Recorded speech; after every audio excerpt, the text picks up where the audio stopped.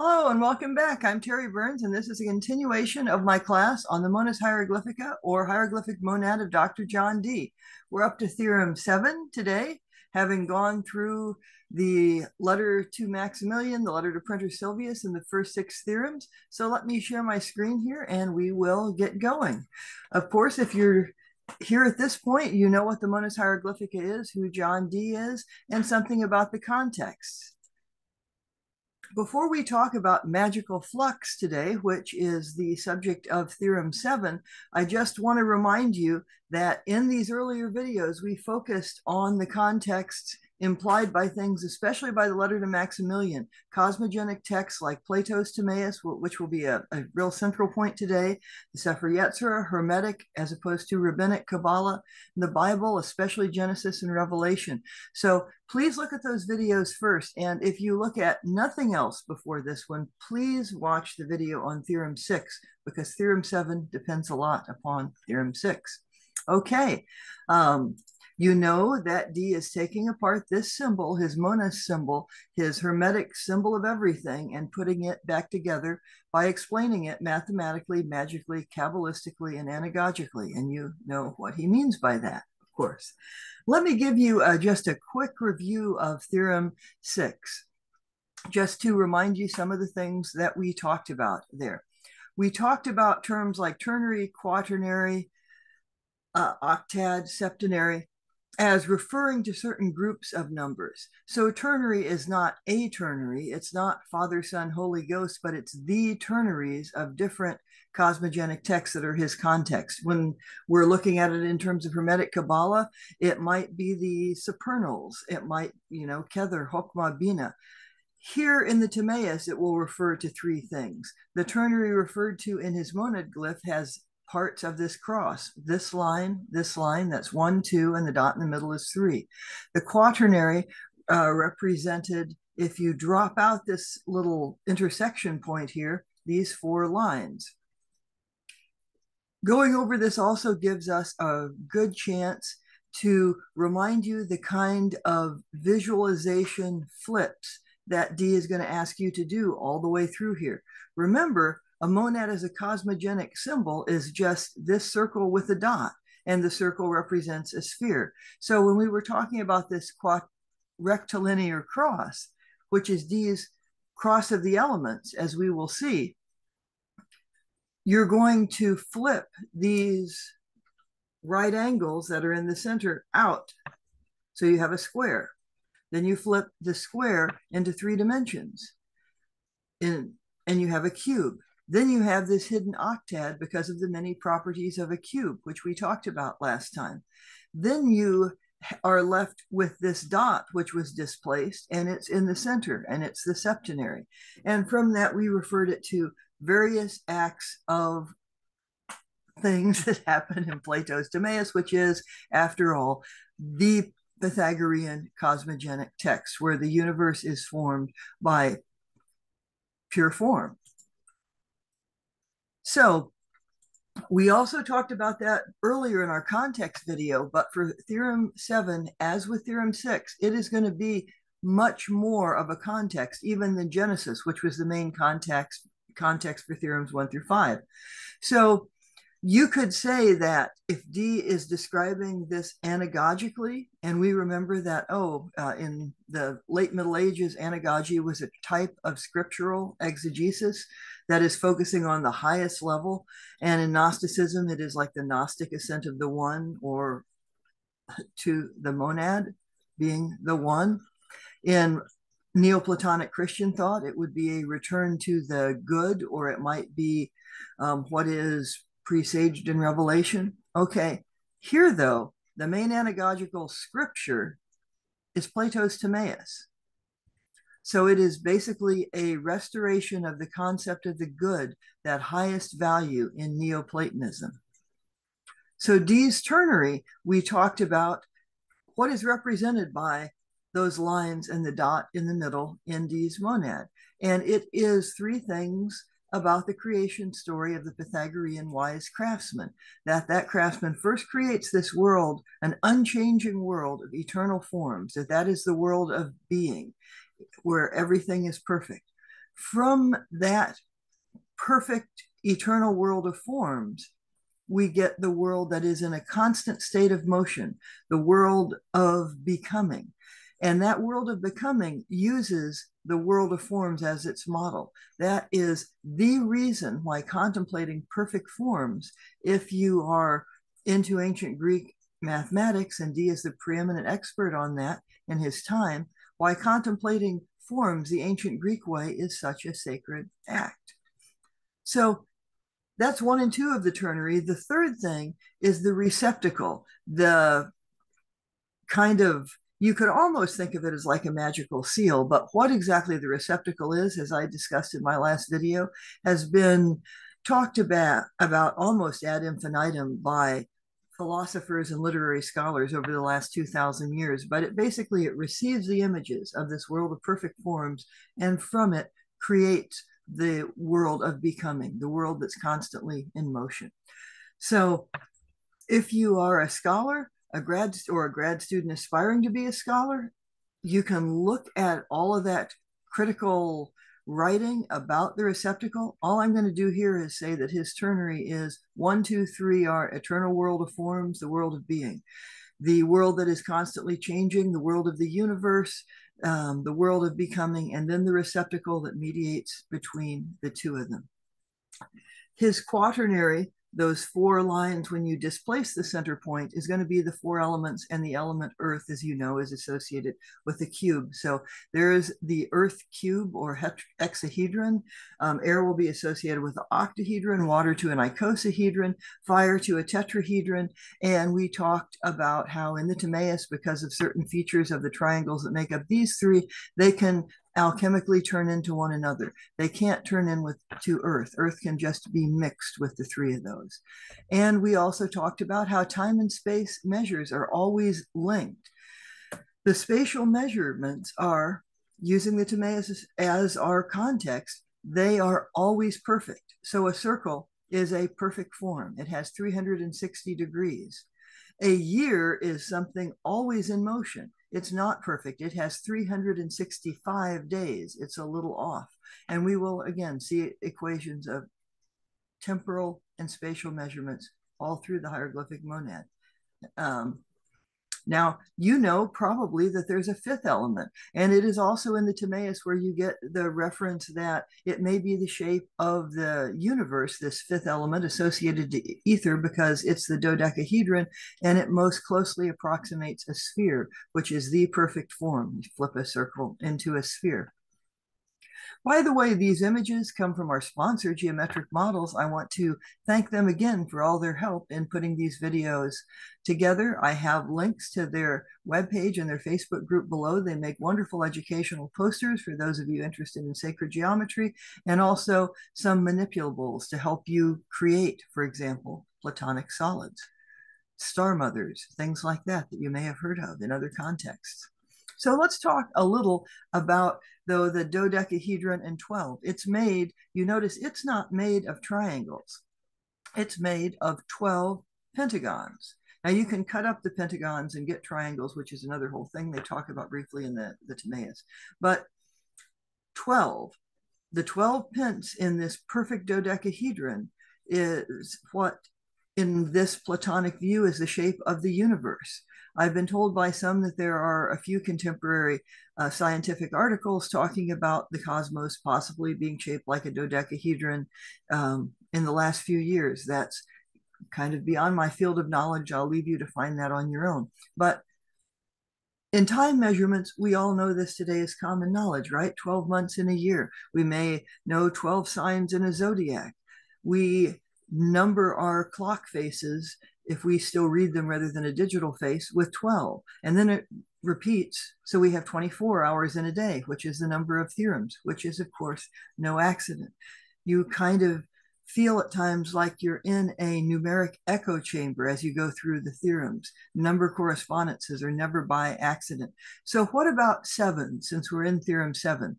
7, of course, is the number of days we have in a week.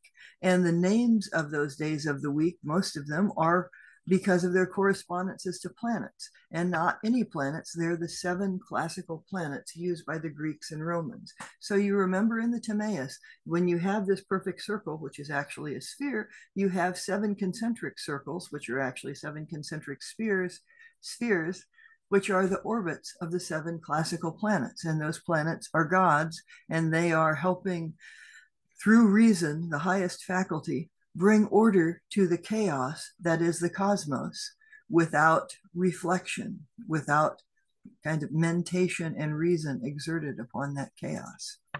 And that brings us to Theorem 7. So let's just read through it first, or at least I'm going to read through the first part of it and then explain a few things. So in Theorem 7, D says, elements that are removed from their natural habitation and whose homogeneous parts are from thence dislocated will teach an experimenter that they are naturally restored to their places by means of straight lines.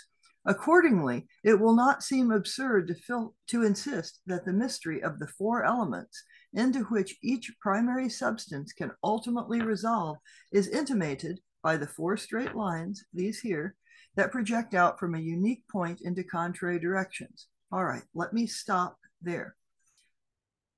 The natural habitations of the elements is where? It's the world of perfect form. So if we're looking at this, they've already been dislocated. Now, an experimenter, presumably someone in the world of becoming, in the cosmos, not in the world of perfect form, because the wise craftsman was no experimenter, the wise craftsman was a creator. So, but an experimenter will learn that they're naturally restored to their places by means of straight lines, which must be these. Now, how are they going to be naturally restored to their places?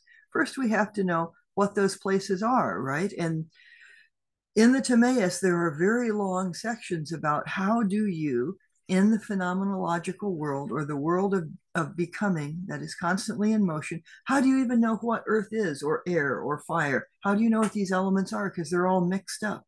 They don't have a natural place in the world of becoming, is my point. So you're restoring them to their perfection in that eternal world of forms. That's very important, and we'll come back to that idea. Also notice here that D writes out 4, and over here, you have it in numerical form. You remember the letter we talked about that he wrote to Printer Silvius, where he, in effect, says, leave things the way I've written them out. If I've put a dot here, don't change it. If I have written out 4, leave it the way I've written it out. Some things he puts in caps, sometimes small caps. I've tried to render that as much as possible in my slides here. So why is he writing out 4?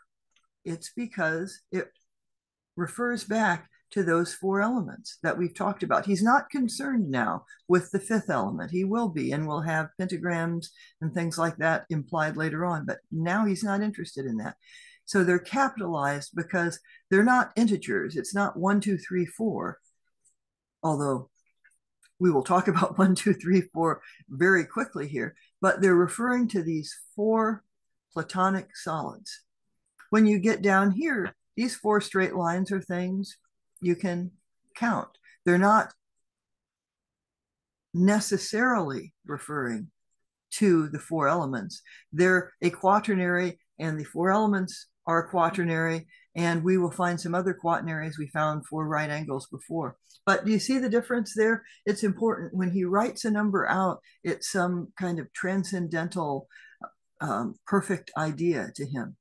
So if you are following along using the translation that Dr. Nancy Turner and I did that's out by Ouroboros Press, you have some footnotes in there to help you along, but I'll just give them to you here in case you don't have that. I've already talked about how notice when 4 is spelled out.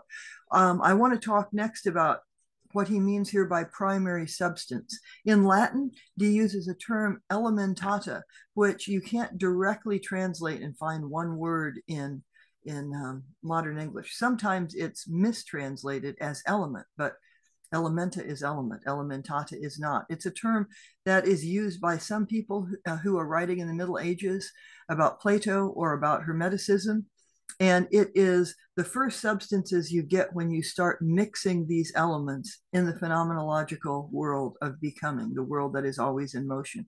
So the first mixture of earth and air would be a primary substance. Or if you mixed air and fire, rather than having one just change into the other, that would be an elementata, and so on. Those of you here who are interested in Dee's later spirit diaries and the so-called Enochian work, I'm sure see a parallel there with his great table of earth, which is broken into 4 elements, and those 4 elements are then broken into sub-elements, so you get things like air of earth, air of fire, air of water, air of air. Those would be elementatas, and I have a separate video on that below.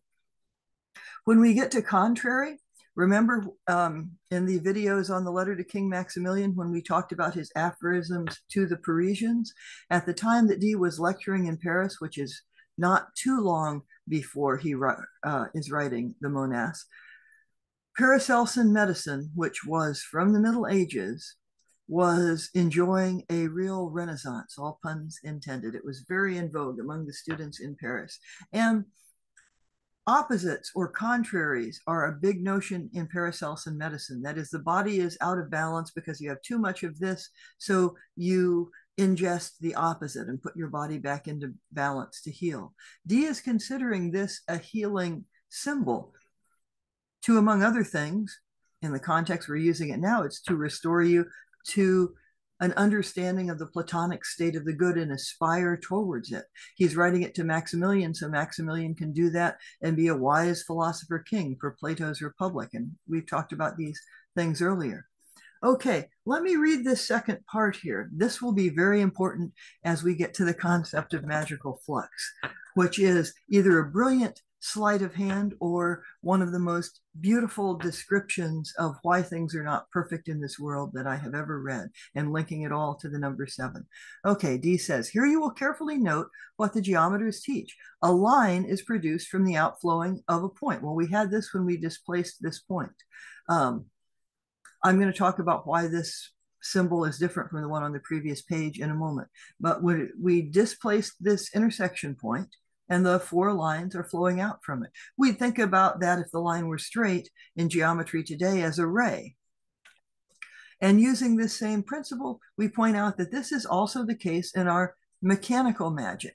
What is his mechanical magic? Well, among other things, it's using a compass and straight edge to draw these forms, because the lines indicating our elements are produced by the continuous fall of drops. Now, if these lines are the quaternary and they're indicating the elements, they are not those elements themselves, right? Because those only exist in the eternal world of forms. So they're a quaternary representing those elements.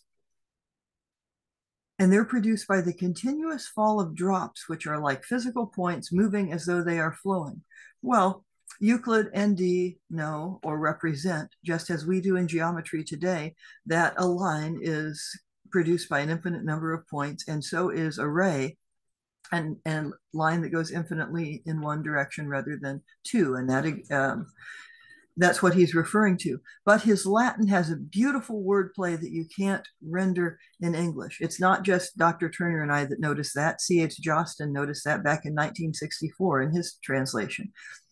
But what he doesn't notice is that how significant that wordplay is. So the outflowing and flowing here, fluxu, is playing upon the idea of drops of water in a river. It is also where we get the term flux, and the notion of a flux and a river is an incredibly important idea in the Timaeus. And not only the Timaeus, by the way. If you're a philosophy student and you have heard of the concept of Heraclitan flux, it's exactly the same thing. It's Heraclitus who comes up with this concept, and it's the idea that you can't step into the same river twice. In the world of becoming, things are constantly changing.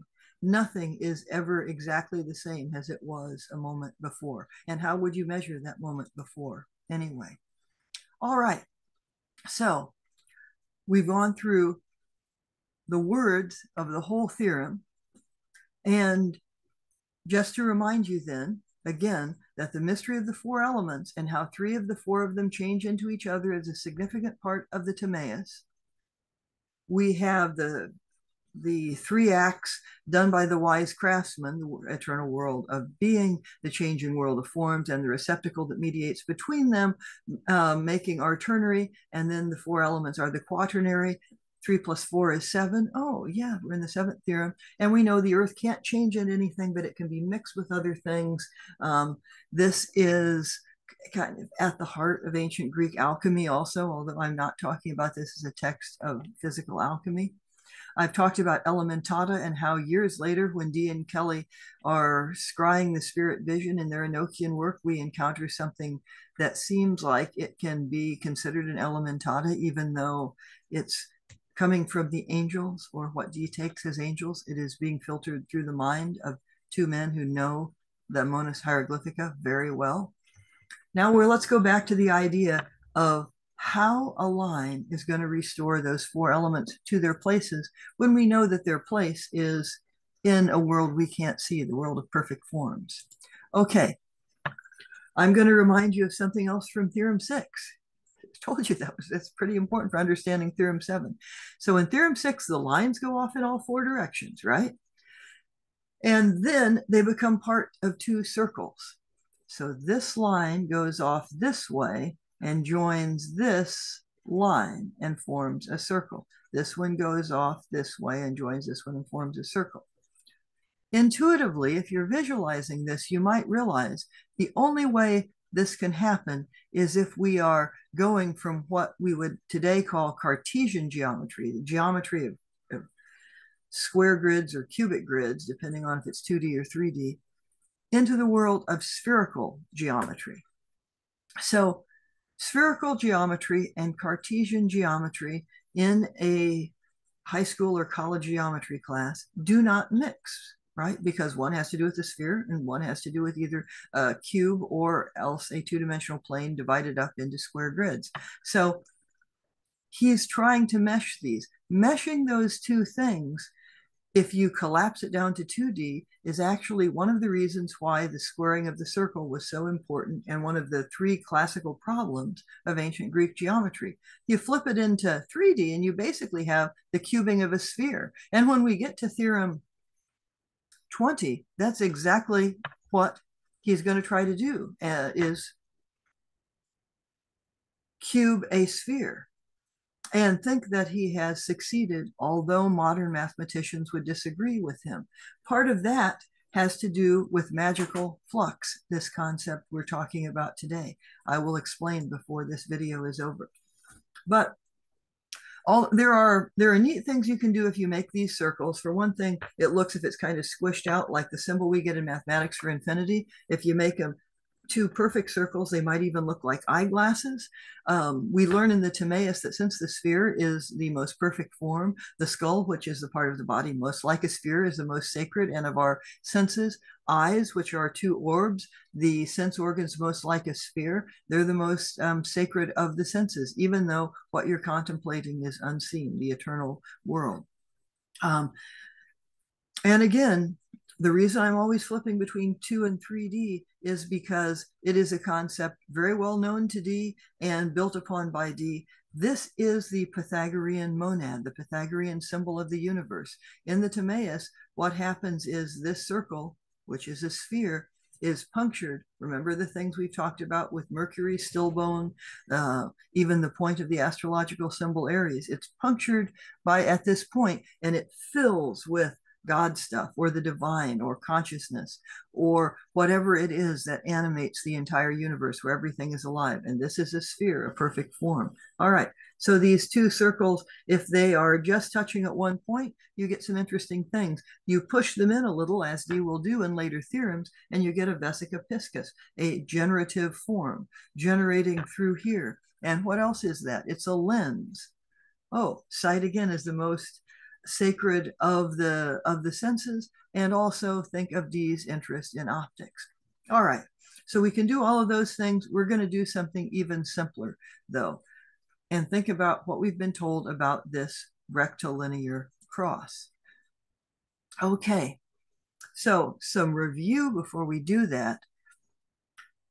1, 2, 3, 4, and a tetractys, and all of the things that D would associate with that. I've talked about the Pythagorean monad symbol. Now I want to briefly review the tetractys. Okay, remember here we have 1, 2, 3, 4. Add them up and you get 10. You have 10 dots here total. Add up in any direction, 1, 2, 3, 4, you'll get 10.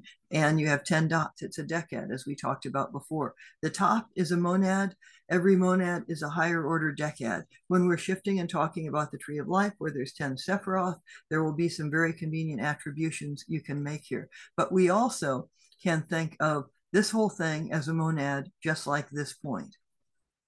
A vesica, like I had on the last page, would be 2. That generates. The ternary, we've already talked about in the quaternary. And 3 and 4 equaling 7, 7 classical planets, 7 days in a week. So you have all this stuff jumbled around in this numeric echo chamber. Then we start looking at some of the fascinating properties of the number 7. It's the only prime number, for example, that precedes a cubic number. 8 in our next theorem is a cubic number, 2 to the third. And in our last video, we referred it to the center of a cube. Also, in the kind of just dice that we use a lot even now to play games, it also existed in D's time. You have this cubic dice, and the opposite sides, if you add them up, you always get 7, like 6 plus 1, for example. Okay. So there's all kinds of unusual properties you can ascribe the number 7, including its association with the heptagon over here. Now, if you're doing classical Greek geometry with a compass and straight edge, a heptagon's really difficult to draw with a compass and straight edge. It can't easily be done.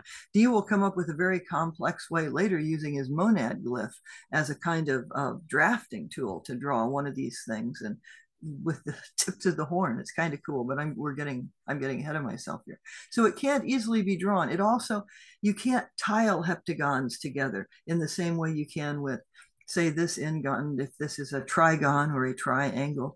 Okay, you can stack triangles together and fill two-dimensional space without any spaces in between. Can't do that with a heptagon.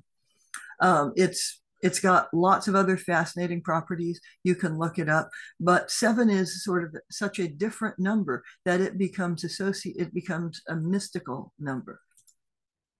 So let's collapse the cube down to a monad, and then we'll talk a little bit more about 7 as a mystical number. Let's get my monad symbol back here. There it is. Okay, so remember when in the Timaeus, the world is formed by the wise craftsman. You get a puncture in this perfect sphere. It's filled with God's stuff, and then it gives birth to the world of forms. So this is representing the world of perfect forms, and we've dislocated a point here. What if we dislocate this whole thing and put it on top of that little head or the symbol down here? Then what you would have is, rather than this influx of God stuff filling this spinning sphere, you would have sort of the moment after when it makes these 4 forms. And of course, also the dodecahedron, which is most closely associated with the sphere, so it's outside and all around all the others. Okay, so that's what happens when elements that are removed from their natural habitations they are naturally restored by means of straight lines. They come through here, and while we can't maybe figure out how much of this space up here is air and how much is water, the more we contemplate upon the perfect form, the more that we will start to know that, if you are following this way of thinking from the Timaeus. So the entrance for a soul, the whole soul of the rushing cosmos that's always in motion, is that point where if we have dislocated this point and it's that one, or we put this cross up here, then you have the rushing in of the cosmos that takes the form of the 4 elements. Okay, so that's then why the 4 elements are flowing like lines. They're representing the influx of the 4 elements. Okay, let's talk about some other things that will bring us back to the number 7. And while it may not seem like we're almost done, we actually are. magically we will suddenly be almost finished. To do this, I have to show you some things in the original Latin. So remember back when we talked about Theorem 1, which we have here in Latin, I talked about how when D writes line in Latin, he usually just writes recta. But the first time he writes about line in Theorem 1, he says lineam rectam. So after that, when he says just recta or rectum, he is using a kind of shorthand because that word can mean straight, a straight edge, a straight line, morally straight or upright or full of rectitude and aspiring back up to the one. It can also mean a right angle, like in a rectilinear cross. But look what happens over here in Theorem 7. Down here, when he is talking about the line produced from an outflowing of a point, he just says lineam. Why would that be? That's because it's not a straight line.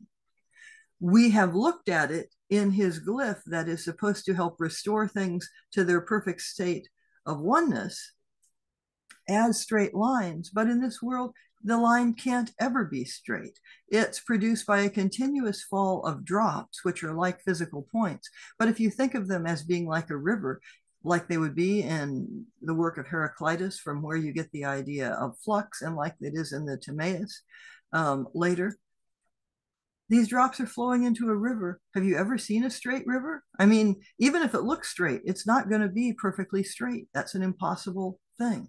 The river is always in flux. Hence that famous classical saying, you can't step into the same river twice.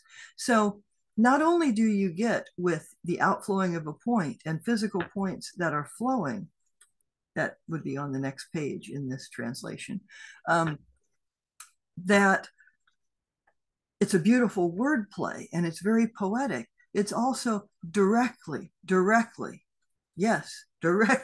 referring you to the Timaeus. And in the Timaeus, there is an incredible drawing upon the concept of Heraclitan flux. So there are, by the way, all kinds of things I could talk about here, but I'm not, just in the interest of time. Like this fall of drops could be a dew if you are analyzing this in terms of physical alchemy. A dew, you get the same concept in like Shakespeare's Midsummer Night's Dream, a generation later.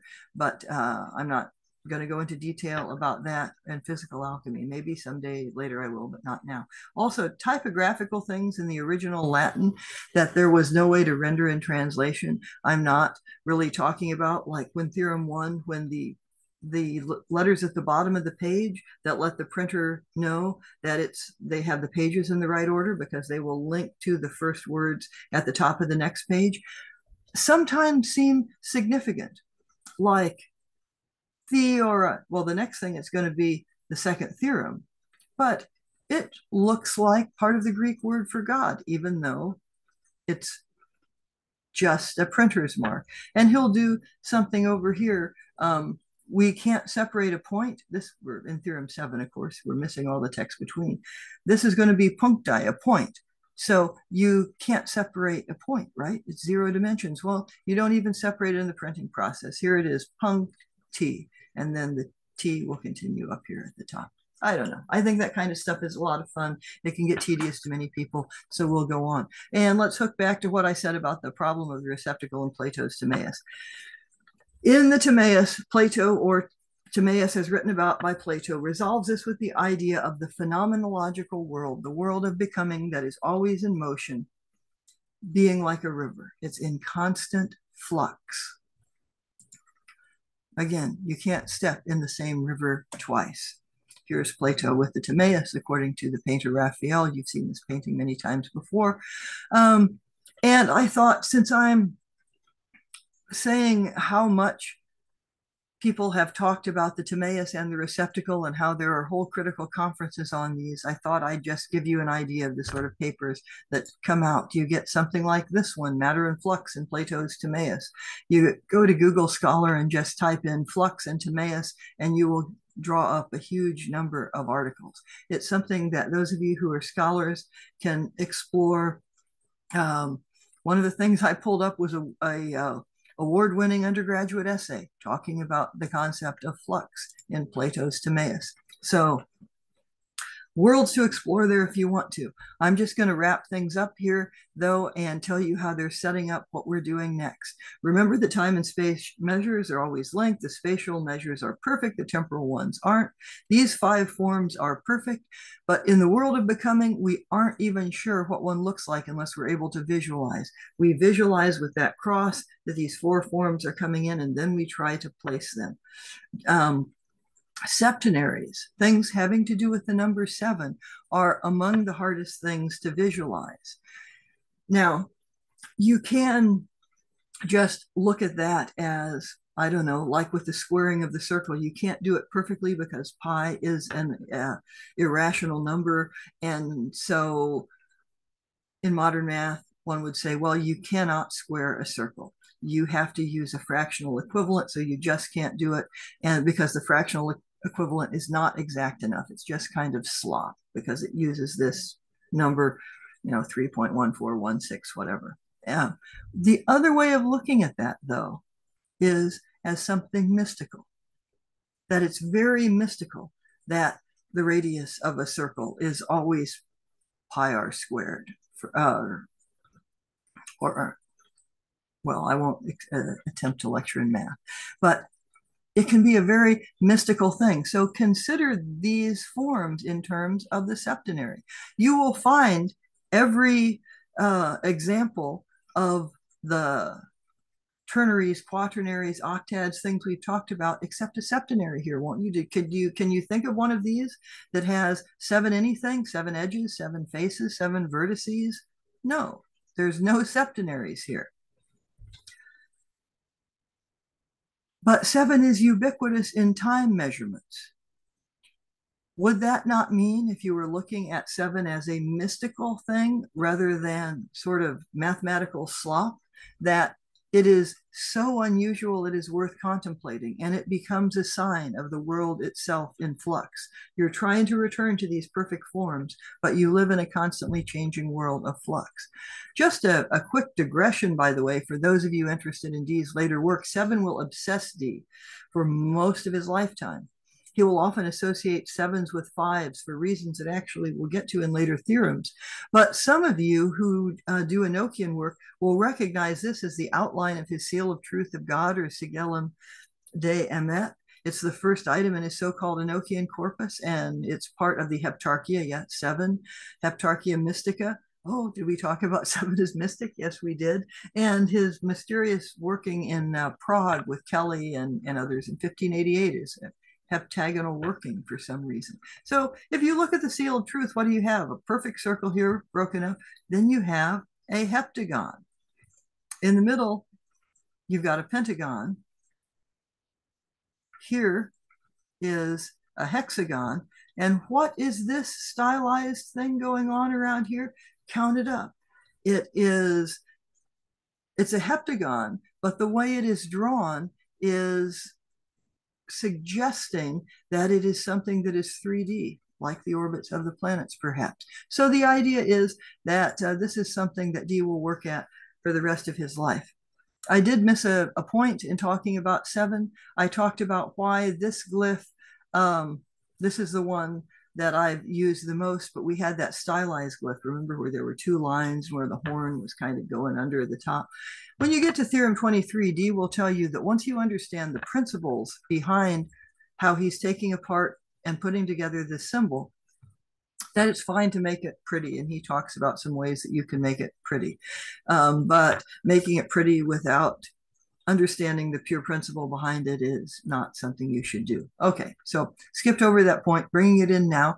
That's pretty much all I'm going to have to say about Theorem 7. So your homework for Theorem 8 is just relax, go over this stuff, and get ready for a very easy theorem. Theorem 8 is where John Dee is going to show you, among other things, a reason why he thinks that Latin is a sacred language and the Roman alphabet a sacred alphabet, like the Hebrew alphabet implicitly, which creates the universe in the Sefer Yetzirah. Okay, folks, that's all I've got for you today. Thanks for joining us.